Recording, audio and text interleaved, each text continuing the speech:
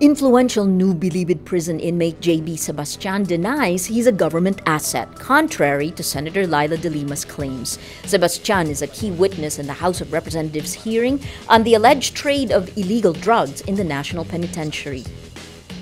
Gusto ko pong linawin at pasinungalingan ang mga balita o paratang na ako di umano ay untouchable at malakas kay Secretary de Lima. Ang totoo po ay si Colangco ang siyang tunay na malakas sa Bucor at kay DOJ Secretary de Lima. Taasan niya ring ipinagyayabang sa aming mga kakosa sa maximum na malakas siya kay Secretary de Lima dahil kapartido niya sa Liberal Party ang kanyang girlfriend na si Nova Paruhinog na isang vice mayor at ang tatay nito na si Mayor Paruhinog ng Osamis City. Sebastian also confirms he helped collect millions of drug money from within the NBP to fund de Lima's 2016 senatorial bid. 3 araw matapos ang nasabing raid, kami nagkausap ni Jonel Sanchez at isa sa aming napag-usapan ay total naman ako lang ang naiwan sa maximum security compound. Tulungan ko raw sa pondo sa darating na eleksyon si DOJ Secretary.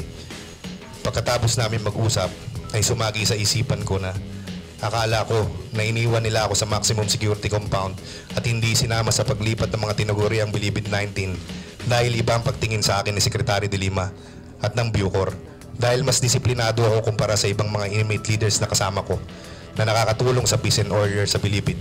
Pero sa bandang huli, ganun din pala ang pakay niya sa akin na paglilikumin din pala ako ng pondo para sa eleksyon ni Secretary de Lima katulad sa ginawa sa kanila. Other witnesses to be presented include Vicente C., a high-profile inmate who's part of the Bilibid-19, Reynante Diaz, talent manager of inmate Herbert Colango, Rafael Ragos, former Bureau of Corrections officer in charge, Reginald Villasanta, Presidential Anti-Organized Crime Task Force Executive Director.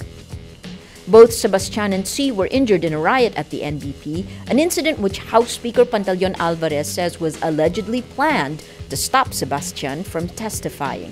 Follow Rappler.com for continuing updates.